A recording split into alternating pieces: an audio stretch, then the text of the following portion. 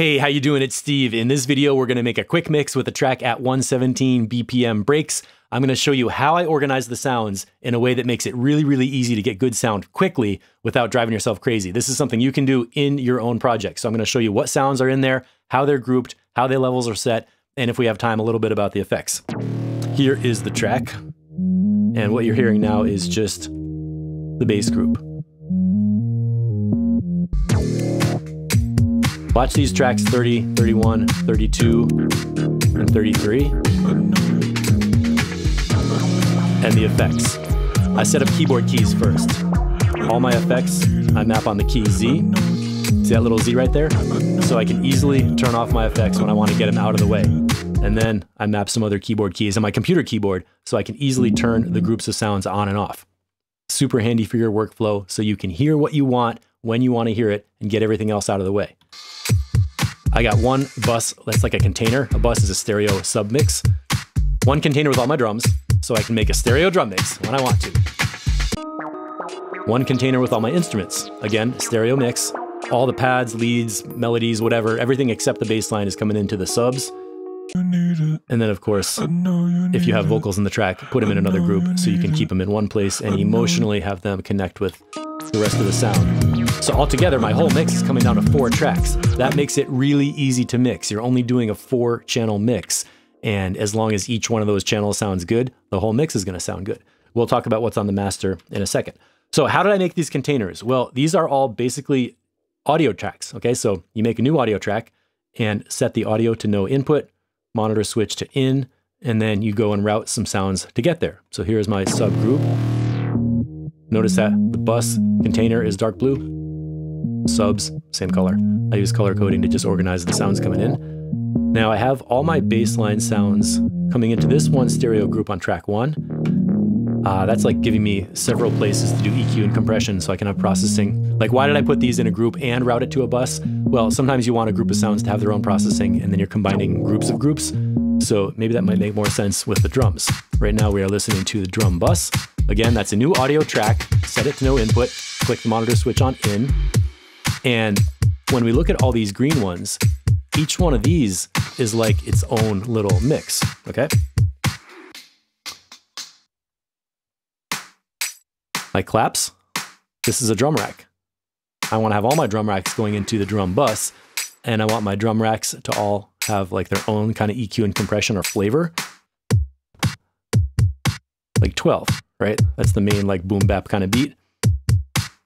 So bus groups allow me to take all these and put them into one place, as well as sending return effects in, right? Now you could do this with just normal track groups, but I like buses for a couple more reasons too, and also they're super easy and fun when you get into a higher track count with a lot bigger session, like 70, 80 tracks. It helps to have just a really simple container at the end. So I go through these and I set up a stereo submix where I can hear every sound.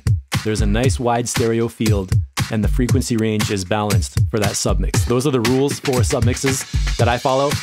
Take any stereo pair of sounds, instruments, drums, vocals, get all that same kind of sound in one place, and then ask the question, can I hear everything going in? We are listening to the instrument bus right now. These purple colored ones are coming in, and I'm asking the question, can I hear every one of these sounds? Is there a stereo field spread wide apart? Is the frequency range basically balanced, like with no big spikes or any out of control levels? And if those 3 things are happening, then all your stereo groups are going to sound good when you bring them in together. Even the subs there's some stereo mid-range bass in there as well as some mono sub bass in there. And then you bring them all together, add your effects back in. And that's how I set up my routing to have a really simple control of all the sounds in the mix. If I want to work on my drum mix, I can easily take the whole thing and bring it up or down. You know when you're making a mix and your snare drum's not loud enough, it can be really hard to just get your drums to sound natural and correct each little piece. Well, if I'm trying to go over here and mix every single one of these drums up and down a little tiny bit to make them fit with everything else, trust me, you can go around in circles endlessly and never get it right. But if you have all your drums in a stereo pair, then when you hear one sound that's too loud, you can be like, wait, everybody else be quiet, cut the instruments, cut everything else, I only want to hear the drums.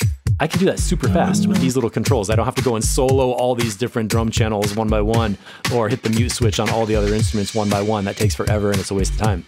So I like to be able to quickly grab the sounds I want. And then maybe if I think my cymbals need to be a little louder, I can go right to that track, notice they're labeled, and bring them in. And I even have keyboard key commands to like unmute it quickly so I can catch the drop or catch the beat, you know, the downbeat, and feel it. So it makes it so much easier to be able to set your levels and get a great sounding mix. On the topic of levels, what do I do first? I solo my biggest kick drum sound, and I make sure I got headroom on the master. That one low beat, bumping us up to about minus 14, minus 15. All my drums together, like minus 15 dB. That's tons of space. Now we're gonna add the subs because low frequencies take up more space in the mix. So get your low end working first. Put up your kick drum by itself, add your subs, and you know what you do? Turn it up in the room. If it's not loud enough for you when it's hitting like, you know, minus 8, minus 9, don't try to raise the levels of the channels in your mix. That's not where loudness comes from. Loudness comes from big amps pushing air in the room.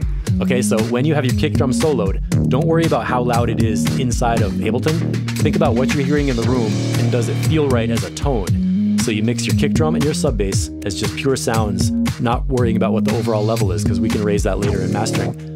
And if your sound is not loud enough for you, turn up your monitors a little bit to make it sound right in the room. Obviously, be careful with your ears and don't monitor at loud levels for a long time, but use your monitor volume actively to change the level of what you're listening to in the room often while you're mixing, periodically, all the time. Then, the other cool thing about working with buses is it's really easy to just have fun mixing like a little kid, like, oh, I want this a little louder. Stick it up a little bit louder. It's so easy to take big chunks of the mix and get them in the right place. Just like if it was a band with like drummer, bass player, guitarist, and singer on 4 tracks and you're doing a 4-track mix, it's really easy to mix because it's simple. You just hear what you want, put it up or down or whatever. There's a lot more we could go into with the specific effects on each track. It always comes down to listening to the sound, making decisions about dynamics and frequency range, tone, feel, and then the sound design of whatever the actual instrument is. The main thing I can recommend is tweak your sounds over time and put in some automation so you have fun doing your track and your track feels like it's alive. I could space out listening to that sound. And when you get your master mix made, you should have around 6 dB of headroom on the master channel, which will give you tons of space to get it mastered later. Now with digital music, of course, you could go up to like minus 0.03 and it would be fine. It doesn't have to be minus 6.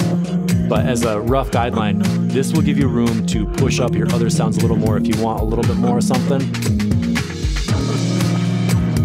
If you aim to have a few dB of headroom on the master channel as a starting place, you'll always have room to push up the bass a little bit more and get the low end feeling right. So that is my quick layout for how I do mixes. Yes, I have effects units and effects racks on the channels, on the buses I mean, and as well on individual tracks. Let me make a little quick promo recommendation. The universal channel strip that I have right here is something I use in every track. It's got the basics of utility, high pass filter, gate, compressor, EQ, limiter, and they're racked up so I can grab the device I want and easily dial it in. And then if I don't want that sound, I have an easy bypass to just turn it off. So I'll put a link in the video description where you can get this Ableton rack for free to play with and use on your tracks. Then I have another EQ doing some automation for creative tone shaping in the mix. And the other thing I want to point out is if you like the way I'm teaching about mixing and you want to learn how to make great sounding mixes that are easy to work with, let me point you to Make Space for Bass, which is my hands-on Ableton mix course. You actually download Ableton projects and do a tutorial inside Live to make a mix. You learn by doing it, you learn problem solving, you learn how to identify things that need to change, and then put your tracks together with submixes and bus groups and effects and routing to get a really awesome sounding stereo mix specifically for electronic music. And you could learn this. It's not that hard. It takes a little bit of practice and a little bit of, audio engineering measurement to figure out your gain staging and get your sounds in the right place. And once you do that, it's super fun. I think you'll like it a lot. So I will put the link to Make Space for Bass in the video also. And that's gonna be the end of this one. Let's just bring these sounds back in and undo the loop. Thanks for watching. I'm Steve Knotts. Hit that button to subscribe to my YouTube channel. Drop a comment if you have any questions. And I will see you in our Discord server later on. All right? Thanks, y'all. Bye-bye.